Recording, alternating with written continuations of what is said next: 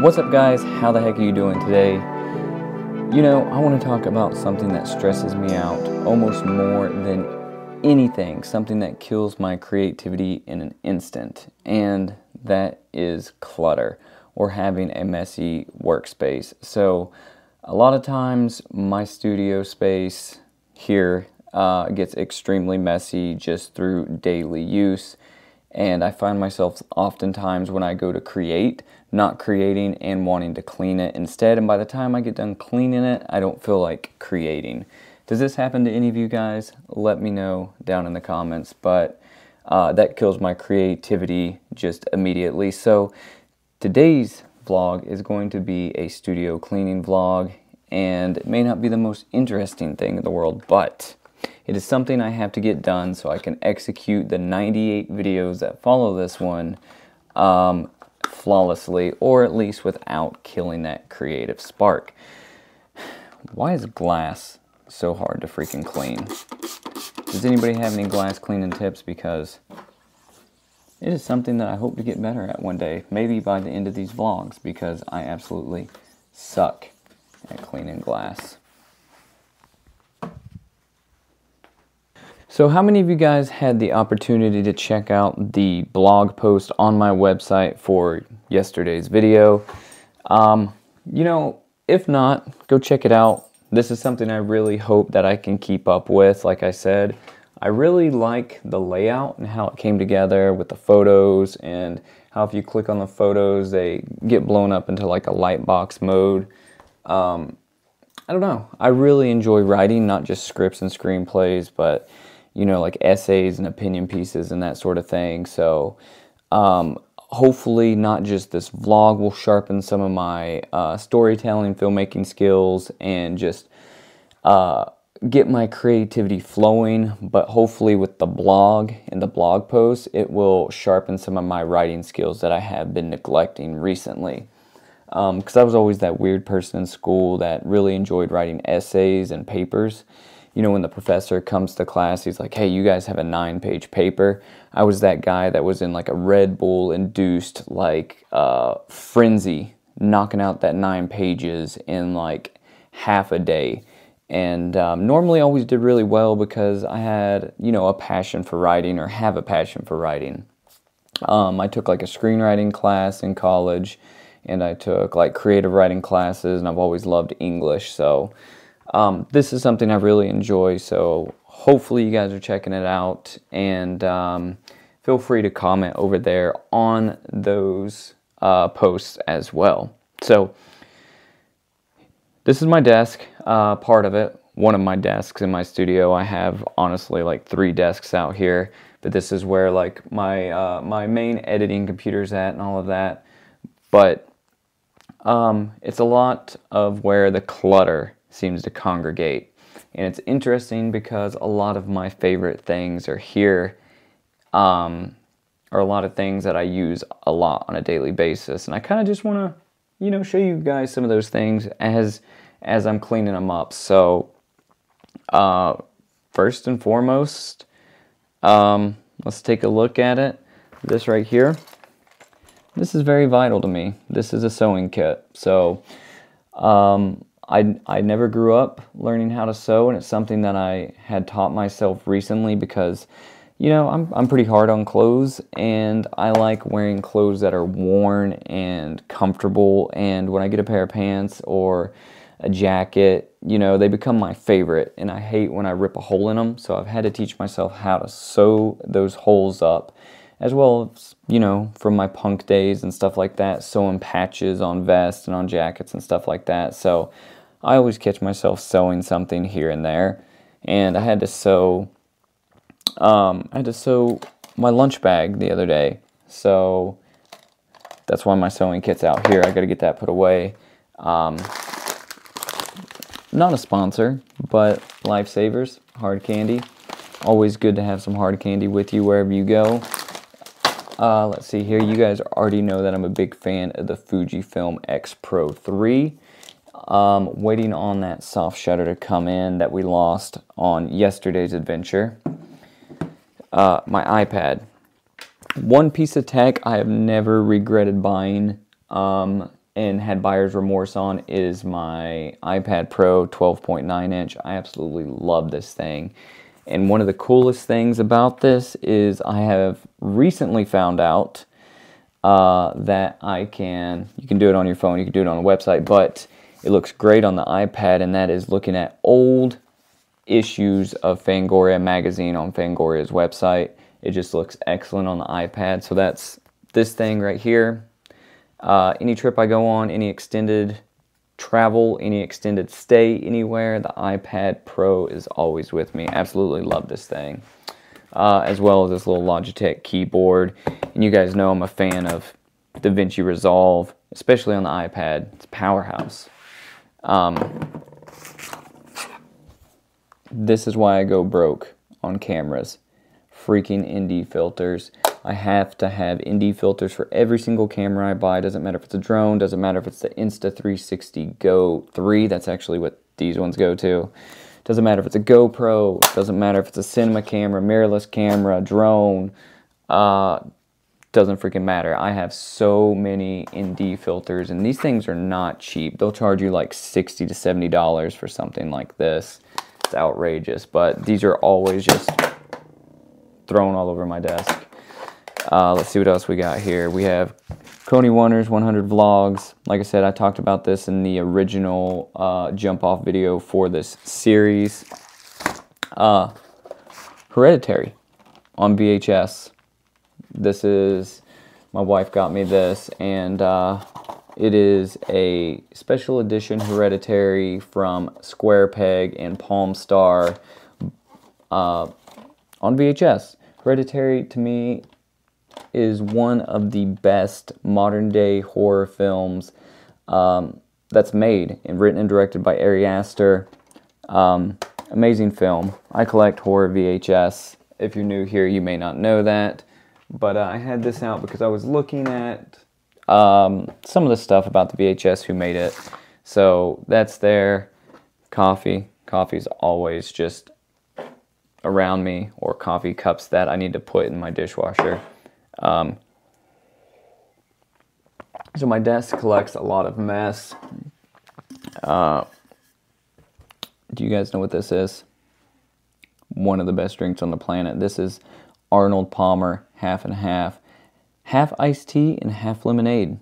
99 cents for 22 ounce. This is one of the best drinks known to man. Let me see. What else do we have here that is just laying around on the desk? We have this little template. I am using this to draw up some tattoo designs for a friend.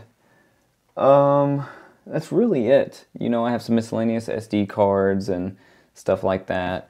A bottle of water, stuff like that. But my desk accumulates a lot of junk. And they had a quote one time that said, "A messy desk is a sign of a brilliant mind." And I don't really believe that. I think a messy desk is just a sign of somebody who refuses to put stuff away.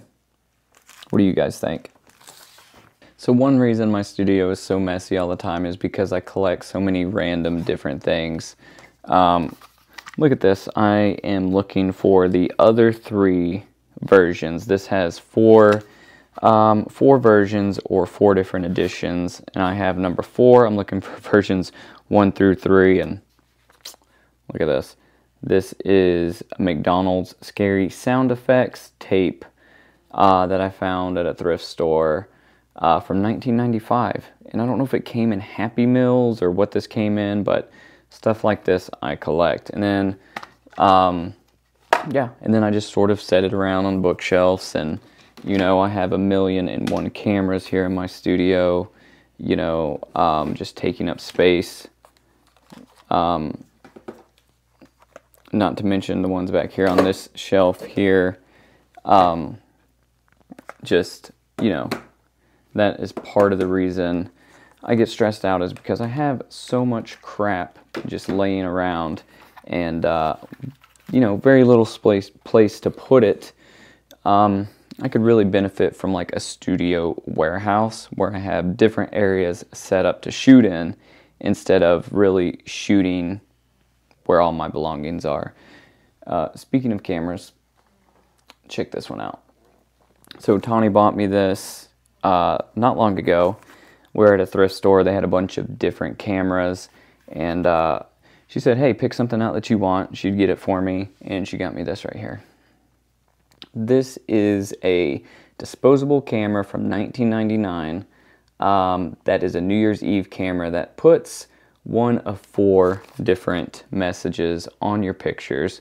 Here they are right here. And it is still sealed, so it has not been used. And I'm going to use it. Maybe I'll use it in one of our vlog videos.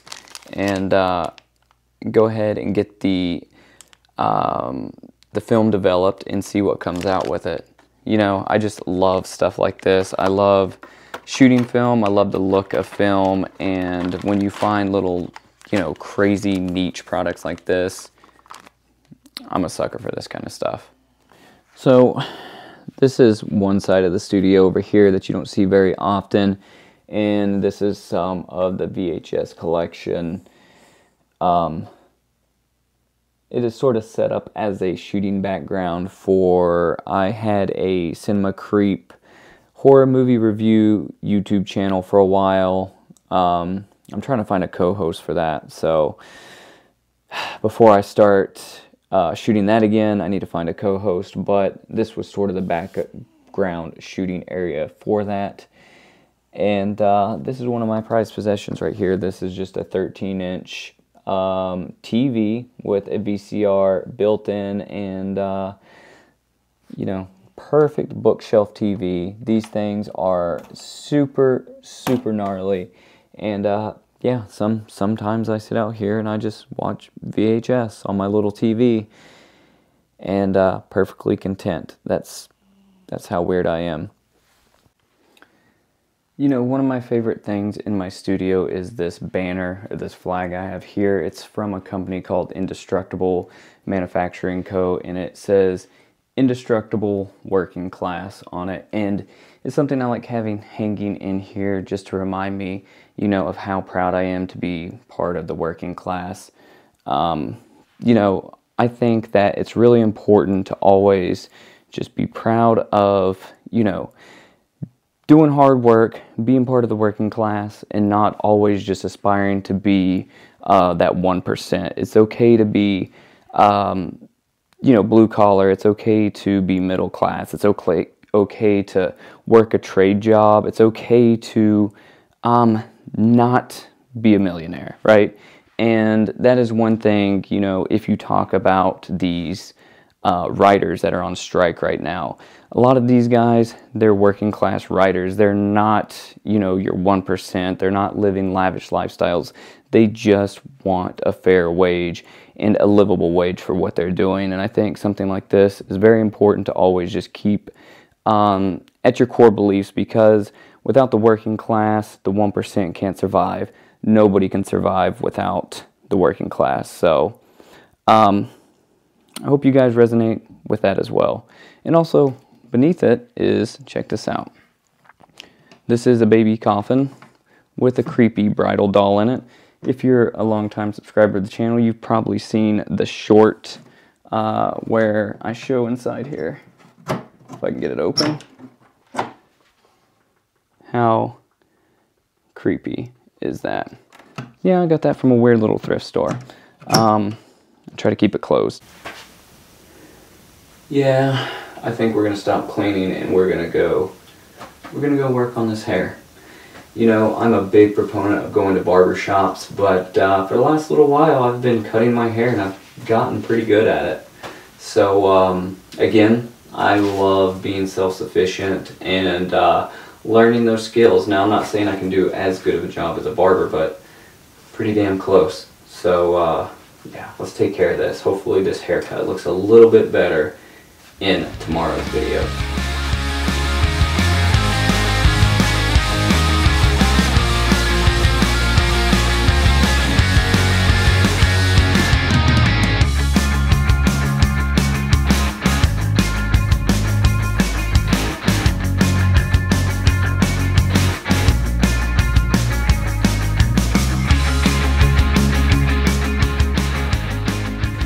Alright, so the haircut is done, and I have to say it looks pretty good, if I may say so myself.